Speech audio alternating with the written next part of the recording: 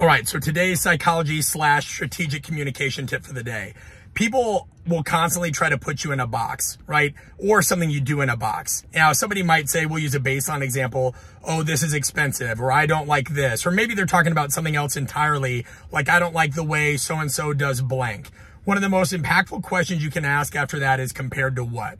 And it's the contrast principle. Now, Robert Cialdini and other social science researchers get credit for this, but I'm going to teach you how we applied it today and how also it applies to a lot of domains. So whether you're coaching athletes, coaching executives, running a business, talking to a friend, whatever. So let me give you a base example. Had a buddy reach out to me and say, hey, how do you like blank? Because we had bought this new piece of equipment for the garage gym. And I said, I like it, and he said, well, how much does it cost? And I gave him the cost and he goes, Jesus, that's expensive. And I said, well, what's your frame of reference there compared to what? And so he laid out what he was comparing it to, and it was a non-linear comparison, right? What he compared it to, if he really looked at it, was going to cost twice as much, where this one thing, and I'm not going to give free shout outs, did all those pieces. And he said, I never thought about that. I never thought what it would cost to get the barbell and the clips and the weight and the shipping and all those things. So you're right, that wasn't as expensive as I thought.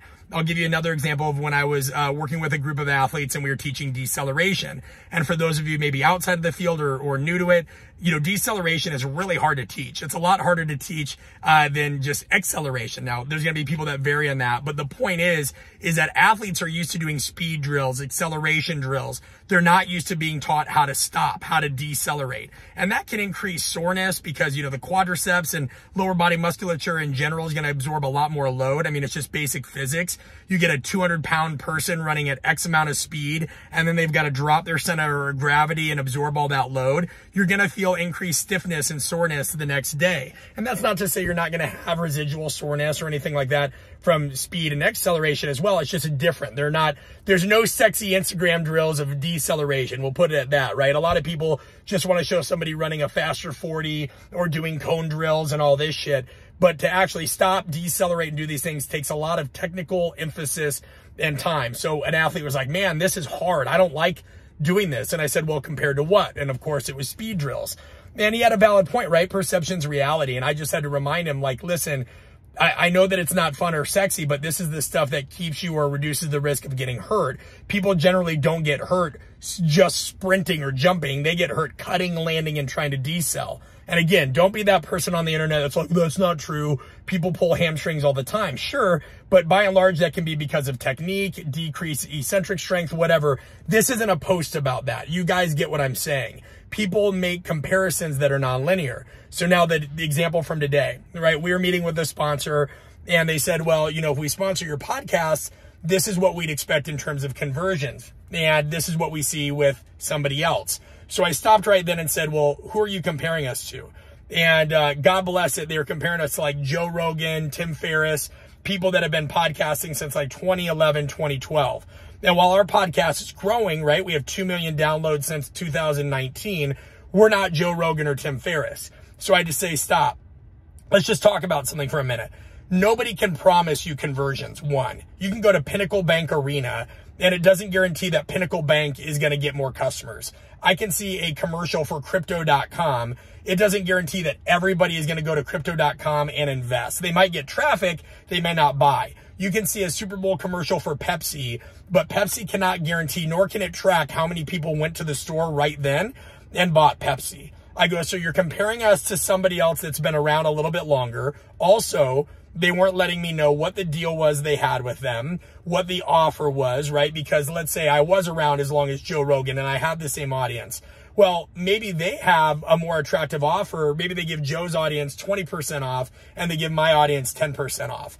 So they were trying to make it sound like, hey, we're going to hold you to this metric that we want to see sales or conversions, which is inaccurate. Consumer behavior is very complex.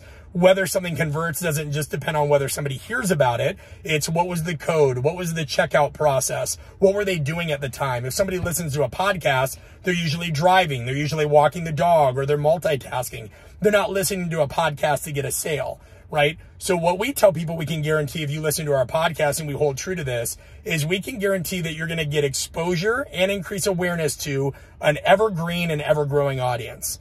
right? How many of you have heard about a company or something like that a certain amount of times, and maybe it was 10 or 12 times until you bought something, right? Because you don't trust the company yet. You might not trust the person selling you or talking to you about the company. That's why we make a big point that like, hey, we need to like actually utilize the stuff that we're going to pump on our podcast.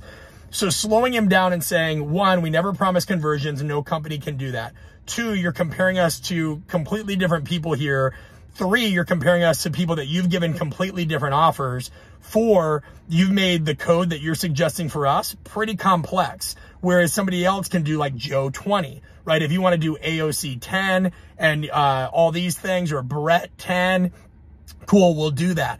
And then also, what's the placement of that? Because think, guys, why do people do things, whether they buy products, whether they respond to something? It all comes down to the timing, the environment, what drives them, their subconscious influencers, the messaging in general, whether it resonates with them, as well as peer and other factors. So if you have a business or if you're coaching athletes or executives, keep those things in mind. You can have the perfect messaging. It may take a longer time, right? It takes time to build trust. You might have great messaging and the time might be there, but it might be the wrong environment. That person might be distracted. There are a lot of factors that contribute to buy-in. So when you're making deals, when you're pitching something, utilize that contrast principle to get more information. Compared to what? What are you comparing us to? That way I can better understand your line of thinking. Then I can better explain it. When I better explain it, then we have better mutual agreement. When we have better mutual agreement, we have better interactions. We have more engagement, more effort, more buy-in, better results. These things happen over the long term and they're more complex than you think. For more on this, check out artofcoaching.com. We have tons of courses and resources that talk about behavioral principles, communication strategies, and these things will impact every aspect of your life because everything we do is communication. Whether you do that wisely or well will dramatically make a difference in your personal and professional life. Hope it helped.